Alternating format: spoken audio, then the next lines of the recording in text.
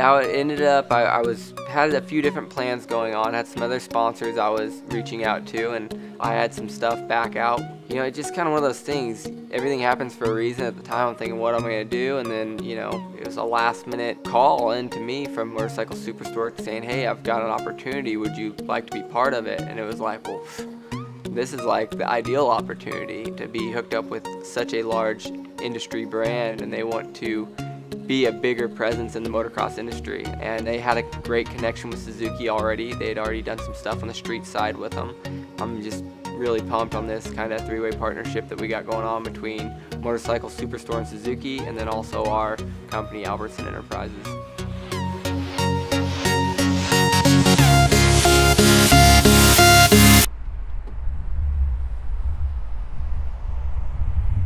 Today's the day we get this team started, pick some bikes up, get our riders happy. They're waiting, so we're gonna put them on some dirt bikes, send them off to Anaheim here in a couple weeks. Who doesn't like to pick up brand new motorcycles? That's kind of one of the coolest things ever. It doesn't matter how many you get, it's always exciting to see a brand new bike. And we had 4 brand new Suzukis ready to be picked up.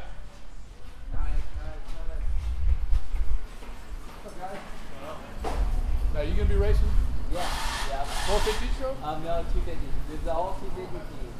Really? It's going to be the 250 effort for this year in Suzuki. I've never actually raced a full season of motocross on a 250 my whole entire life. Well, I'm glad to see Suzuki getting that thing. Me too. 2006 was my first year. Rode for factory teams. I've raced over in Europe. I've privateered it out of my own van. The last 3 years I've started trying to develop our own program. Now getting hooked up with Motorcycle Superstore, this is a whole new journey for me because I've got a lot more responsibility than I've ever had, a lot more riders than I've ever had to watch over, including watching over my own riding. It is definitely going to be a complete whirlwind when it comes to all the stuff going on, but hey, I'm excited about it and I'm ready to attack it. I think we're good. We grabbed those things and it was straight to work. I'm ripping them down, stripping them, do all the mods that we do to them.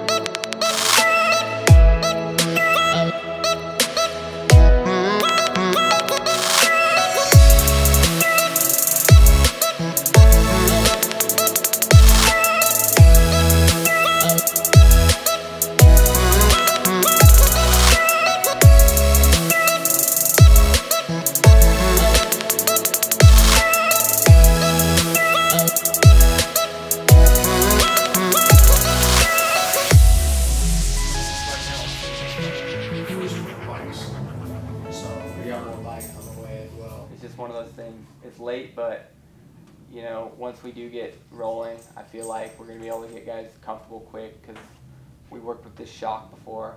It's really good. The design of the Suzuki, the ergonomics of it, the chassis is already a great setup. We're not going to have to do much there, really.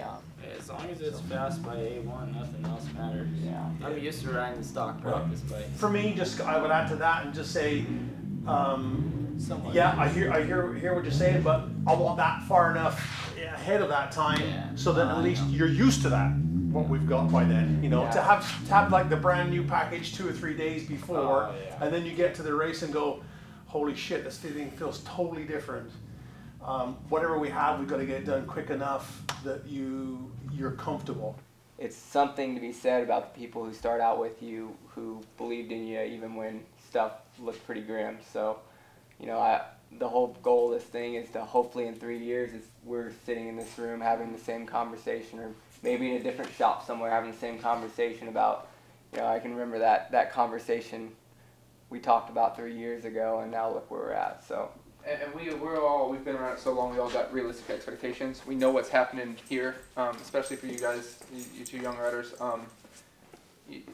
We're going to know what affects the results, you know what I mean? The day I called, you know, me and Jimmy worked something out. So, you know, he's very, I can tell from him and Greg and Jim, you know, they thought deep in their head and made decisions to do the best thing for the team, to build the team as a future. I mean, that's the one thing good with Suzuki and everyone else is you know, we're bringing the lights bike back, and obviously there's going to be A lot of things to build off of, but you know, that's how everything started, and you know, that was a positive for me where, you know, it worked out for me to come back here. You know, everything happens for a reason. I was sitting there 5 days ago going, man, what am I going to do? Picked up the phone, called Jimmy. I'm like, okay, I'm going back to Texas like immediately. So, you know, they have the right direction. And,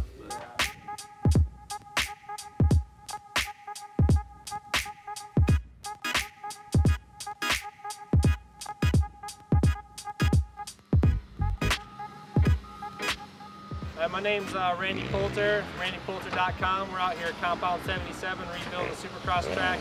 We're in the first stages of the track redesign. We're roughing it in right now and just getting the dirt placed.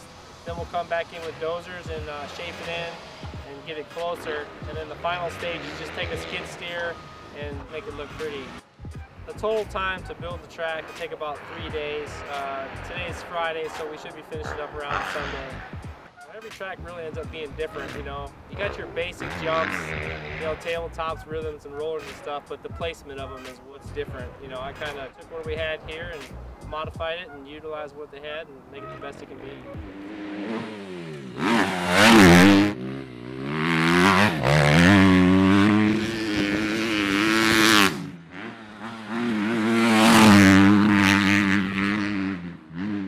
I got here probably 3 weeks ago, and I'm currently staying in my motorhome, but there's the big shop right here, track's just outside, and then my motorhome is in one of the RV parking spots right out front. It's nice to wake up, and once things get rolling, it's going to be awesome to have Greg and the other mechanics here to be able to have a prep bike in the morning and not have to worry about that after I'm done riding. As an amateur racer, we didn't really know what to do and what suspension to use and everything like that. Just not having bikes set up, I think that's the main thing that I'm going to be able to learn here with these guys. I think having 2 veterans and 2 rookies is a really good situation just because Marky and I can bounce things off Jimmy and Kyle, and they've been around the sport long enough to know things, and I think that's going to be the main thing is we're still learning and they're going to be going after results.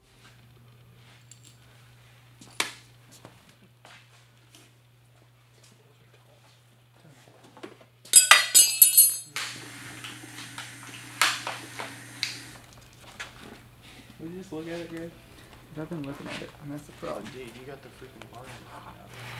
Thought that was going somewhere else. Those grips are sick, dude. I like them. Are you really? You really like them? I Like, do. you shouldn't. Breathe out there. Dude, it's your first day Supercross. Give yourself a break, especially with the arm pump too. If that's all you're worried about, then Oh, I'm worried about it. it's gonna happen.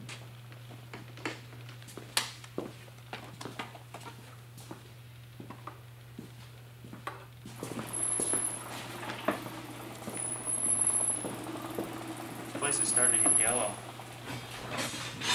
This is a high point for me just because like signing with a team and things like that, like something that I've always wanted to do. The support from these guys have been huge. Jimmy and his brother Greg I've seen a little bit here and there. They have a pretty tight bond besides the brotherly love, little arguments, but 2 awesome dudes that really want to have a successful team, and I think that those guys really bring things to more of a personal level, and that's one thing that you don't really find on a lot of these bigger teams that have been around for a little while. I'm working these deals, and we got tons of sponsors that are coming on and funding this thing, but we made it clear right away that we wanted that clean, professional look, and I don't want us to look like we got a bunch of stuff plastered all over it. Right. All right, thanks, JT. Was there any grease down there? It don't sound like it gets much better than that guy. I And we just need a color for it. I think he was saying it was on that other website. It might be. What else? I found out about the team a few weeks ago. Got a hold of Jimmy and kind of heard what they were working on over here and the people that they had involved. And, you know, a couple days later, ended up with a contract. I'm really excited for me. I got the support from Suzuki during the outdoors, and you know, I'm looking forward to being able to continue that relationship on a motorcycle that I know the quality of it. I know how good the bike handles and how much I enjoyed riding it. Hey Kyle, you want to come sit on this thing? I'm just really excited about all the people involved and the direction they're trying to go with the team, and with Jimmy being involved as well. I know he comes from a long history of racing like me. I've been racing for 19 years. I know what it takes, and he knows what it takes to, you know, be up there and be competitive and have good results and put in the work. But at the same time, you know, with Greg and Jim and Jimmy and all the guys from Motorcycle Superstore, it seems like a big family. There's a really good positive attitude around the team, and there's ideas thrown all over the place, and you know what they're trying to do with this program over here. I'm just happy to be involved with it and be a part of the team. For me, it's just cool to be able to do this, you know, as a job. And the crazy thing about it is, you know, a lot of people look at it, they're like, so what do you have to do, you know, what goes into it? And it's, you know, it's a full-time job. It's like having a 6 to 8, 7 to 8, you know, especially when we're testing. It's like the rear. That's what I saw. It's too slow. Overpowering the front. It's cold. Well, using. But it's more in like. You're getting down under the hydraulic stop, so I would say try speeding up a couple things. It does have a lot of rebound in it. Just kind of one of those, when I land on the top of the table, I can feel it in my ribs. No. It's not like plush. It's. I can see that. Don't. That. Look at that. What's that? I still think the rear is a little bit lazy, a little slow.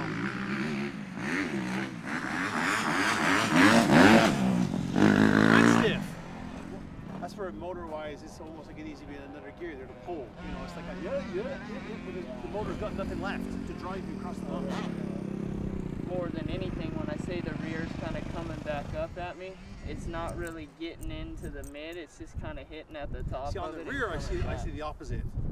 I see it's like getting down into there because it's riding pretty, it goes through and almost stops. Yeah, on the rear. Yeah. Yeah, I'm talking front end. Yeah, but I think that's affecting the front. Yeah. Because like you're saying, where it's not getting down in, I think it's because the back is doing this. Even in the whoops, it's going down to like a soft place, and right in there, the fork's raked out, and just right up there, and the same going into the turns and stuff. It's like we need to get the bike riding a little higher, but then going through the stroke easier. Yeah. I really want to get a grasp of whether we're looking, the initial is too soft on the rear, or whether the rebound's holding it down. So I just backed it off quite a bit more, and if this is better, I want to make a change inside.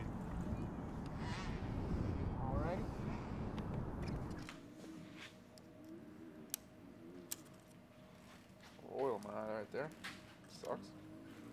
We're in crunch time, and luckily I got two great full-time mechanics in a guy named Mikey Germain, which was Kyle Chisholm's mechanic last year. Austin Kent is our other mechanic, and he came from an amateur team located out of here, and he was working for like 4 different riders. So I got lucky. These guys are used to having a heavy workload because we threw them right in the thick of it. They've just been working their asses off.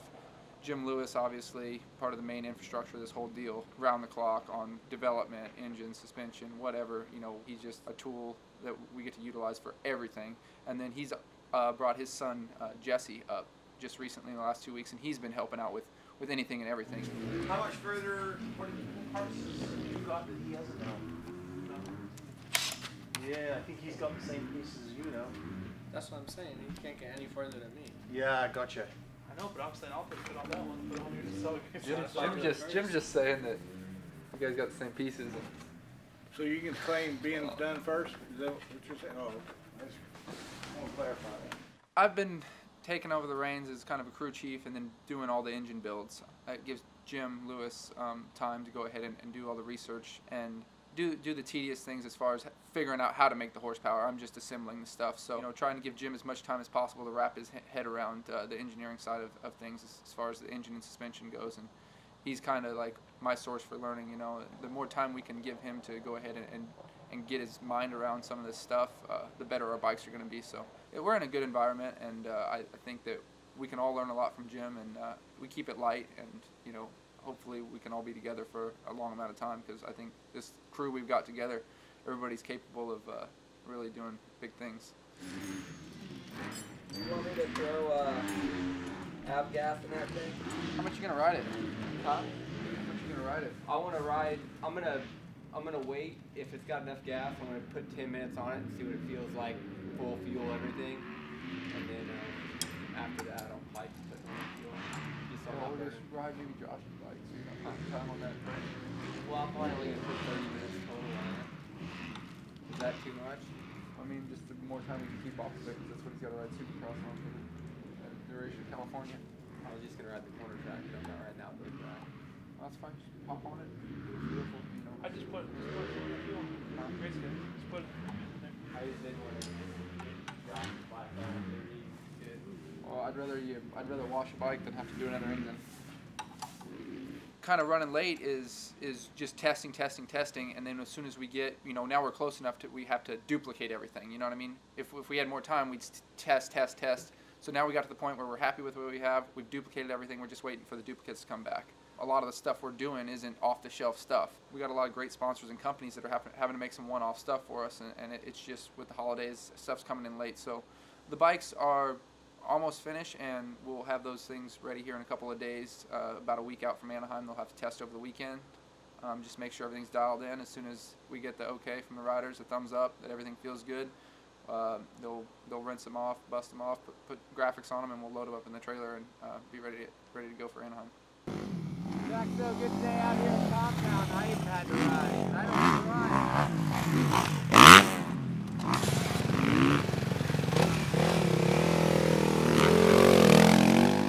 ride. Bike currently, the guys have been putting in a ton of work. I think there's no question about that. Everyone's been working around the clock, and we actually started out with a better base point than what we thought.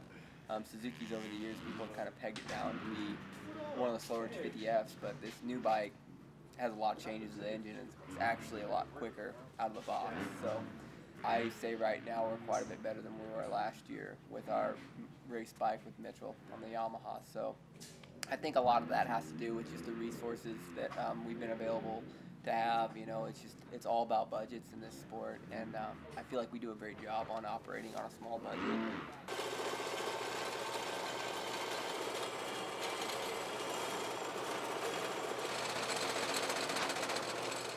Prototype engine mounts.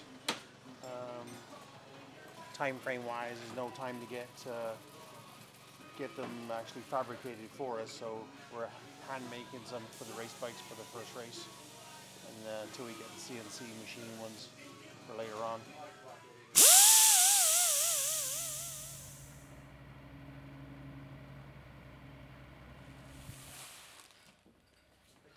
We're all like the exact same size, which is scary. The only thing's different is basically gloves. Well, we got some little guys with some small hands on this team. I'm not going to say who, because I don't want to ruin their game with the ladies, but it's not me. It's Marky. Any spare bodies here? Yep.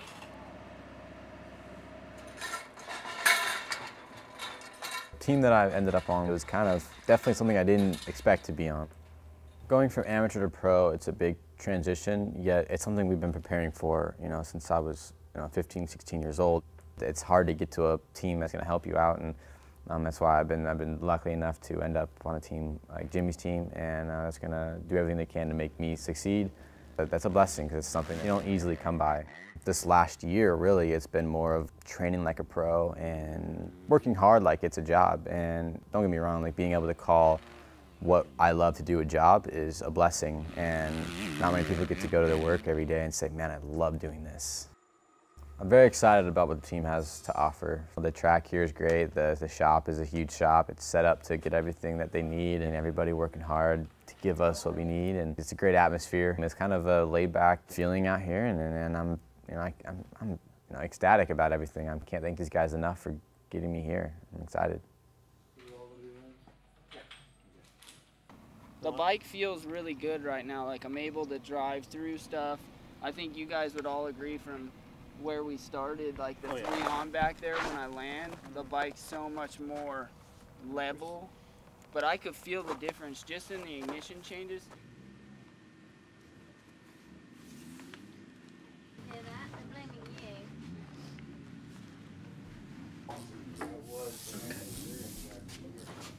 Cool. Oh shit, man.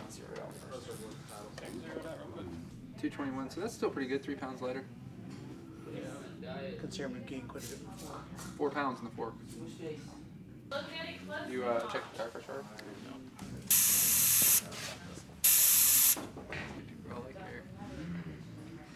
don't care if you might have these settings. I'd be lucky to be 223.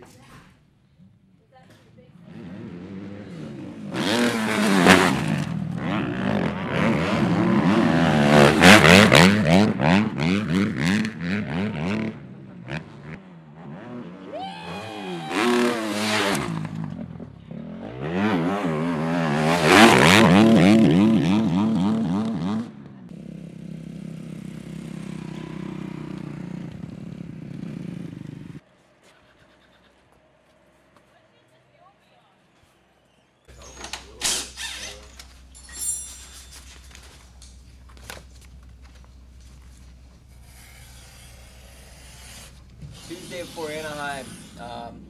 Woke up this morning in Shawnee. Now we're obviously down here at the race shop in Marietta, Oklahoma. Super early morning. Try to get a workout in before I sit in the car for 20 hours.